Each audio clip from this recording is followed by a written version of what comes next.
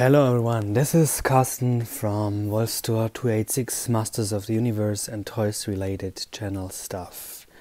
Welcome to a new Masters memorabilia webcast. Today we have something very special. It is a 1985 Masters of the Universe promotional toy magazine which Mattel released in Germany to get those figures promoted. This is the #1 edition which you're seeing right now, and well, it's they used to publish it to promote the toys, and you would be able to get it for free in the toy stores. Actually, let me show you the back of this #1 edition, which was released in 1985. There's some nice stuff. Basically, you can see at one point the way the story is told, that they're telling basically how the good and bad ones are doing in Eternia, how the story plot is. Something nice is you can basically see here the dealer stamp. Actually, a toy dealer would actually put his address and his opening hours in here. And if you came to actually like something you see in the catalog, you would actually go to that local toy store in your little village or city and buy that. And for those collectors of yours, I have a very nice detail. I actually noticed in that cut off MODULOK here that this MODULOK photographed here has some pinkish limbs. You can see here in the arms and the claw. Seems to be kind of a prototype figure that actually made it into the catalog here. But this is not about MODULOK, this is about the catalog. And let's start with the first pages. As you can see, I put some marks in here so I get remembered what I want to tell you guys. First two pages you can see on the left basically is the first issue of this magazine. It's the intro to the storyline of Masters of the Universe in a written form, and it basically tells kids, or told kids, what's going on, who's Skeletor, who's He-Man, what's Eternia, and all that stuff. And it basically prompts you at this point get into the world of the giants, and they wanted to make easy to get into the world of the giants by releasing a double pack, 2-figure pack featuring an audio tape, which would basically get you the main protagonists being He-Man and Skeletor, along with audio tape that would introduce you to the storyline at a, how it's said here, zum günstigen Kombi-Preis, at a very good double pack price. And that thing here you see has a high value among collectors, at least in Germany. If you get it originally packed, I think it's in the hundreds these days, and at that time almost all kids basically had it. And by the time I can very much recommend those audio tapes. This is the first edition from German audio studio EUROPA, and they made it 45-minute story which was called Sternenstaub, which is called Stardust in English. Well, then let's go on to the next side, next pages. Oh, one of my reminders. And here we have basically, this is the way the whole catalog is like structured. You have like a photo of a diorama kind of setup of where figures and playsets are always placed, and you would get the names of the figures next to the figure himself. What was really striking is that with each toy magazine, promotion magazine, there was a whole storyline told, like a little story beginning from start to the end, and they would basically include the description of the figures, what they actually, the action features were, but it would tell a whole story throughout the whole magazine. For example, this one starts here, captured in Snake Mountain, it says, and alongside it's the storytelling, the figures are explained, and at the left side, for example, you would be able to get to know what this Orko guy does. If you put a pull cord in there and like pull it out quickly, that guy would dance.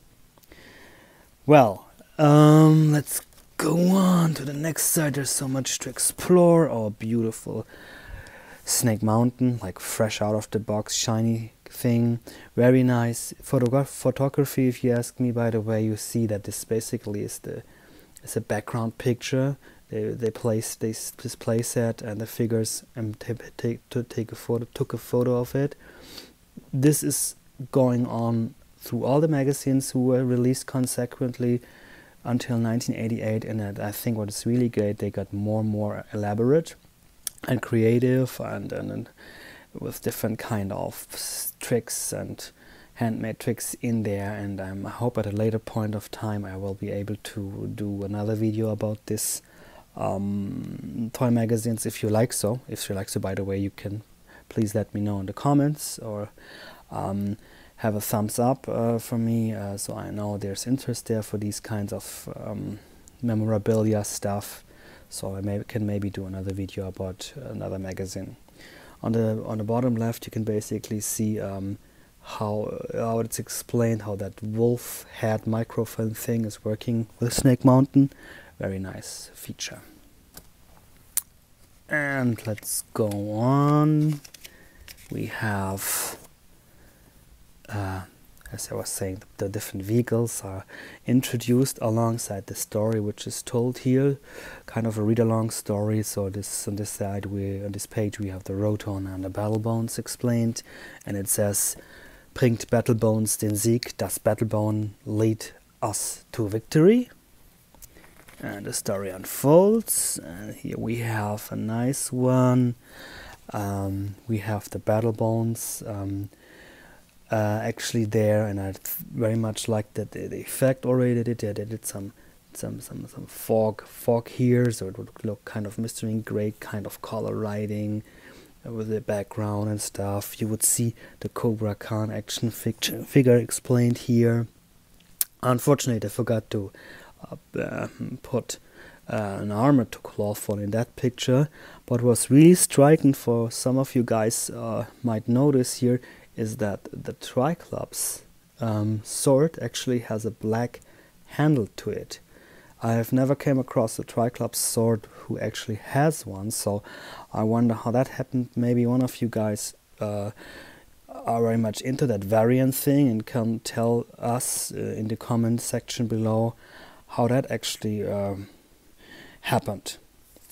So let's skip on to the next page. We have a very nice vehicle set up here. So like they actually did a very nice job with this photography. As you have the background, you have like kind of a foam kind of mountain setup, and you have the different kind of vehicles set up here. You have a flying Wind Raider, and it's explained how the vehicle, the road whipper works, that you pull in the cord and you pull it out and it will go fast in your Kinderzimmer, in your child playing room. And all these features are explained here within that text, what basically these vehicles can do, and it's embedded within that storyline I was talking earlier about. And that, so it's just description, it's like woven into the storyline, which was, when I was a kid, was really amazing, because you wouldn't just get like promotion. I mean, you would basically could tell what promotion is, but you would basically get a read-along kind of Masters of the Universe storyline book. So let's go on. Oh, nice one here. We have the Dragon Walker, and what I very much liked about this one is that you have the Dragon Walker.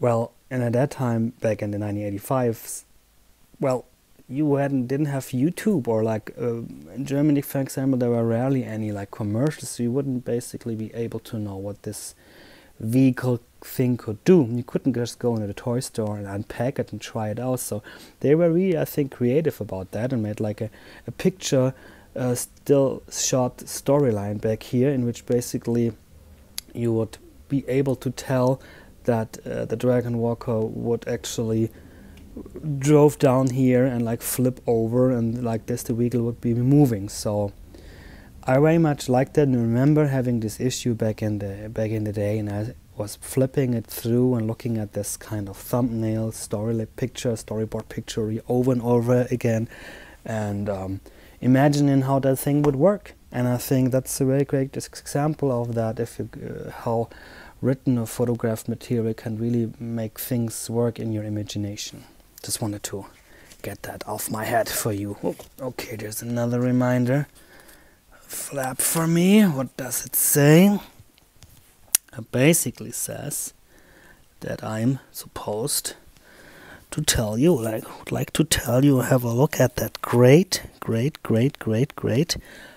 photo cafe that they arranged a diorama kind of thing, in which you have like fog and different figures, and basically the storyline here tells how Skeletor manages to get over that creek here by using Webster's spider hook.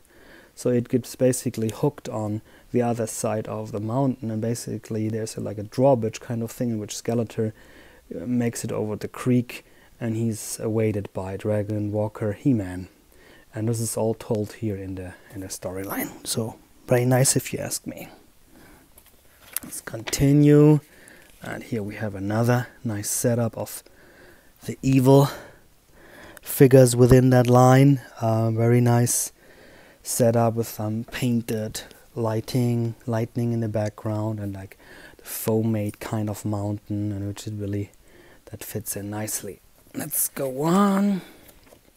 Another kind of grayscale shot. Very nice to actually have an idea of the castle, how it looks. There's like a small interior thumbnail in which basically is explained that you can open a drawbridge, that you can actually what you can actually do with it. It's very nice. Nice setup. Continue talking about nice. In those magazines, they would not only like promote figures and do promotion, but they also had like some nice fun stuff, if you ask me, because for example, they would have some trick things like magicians which kids could learn and show to their friends. And it says here, this is from Orko's magician trick cradle, in which you can learn stuff, him being the magician.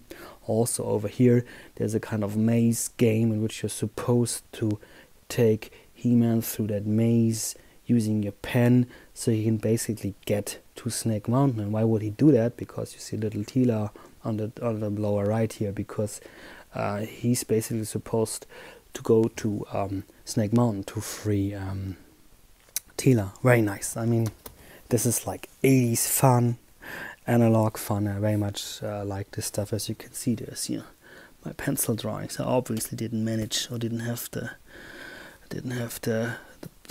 energy that day to follow through. So basically, Tila was never saved. Okay, this is a very nice one because it basically shows, being a promotional magazine, what the world of Masters of the Universe, at least in Germany at that time, was having else. Not only figures, but they would basically have a whole bunch of stuff you could buy from the Masters of the Universe. Universe.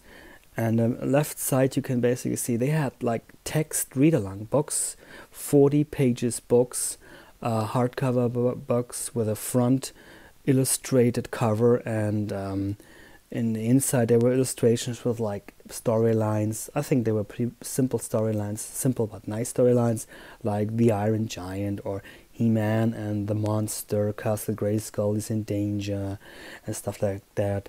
Really nice read-along stuff. If you not happen to have the chance to read the information movie series, and they came at a good price at that time. It was 3 marks 95 pfennig, which is about, please mind my very daring conversation rate, about €2 or around about $2 in today's pricing.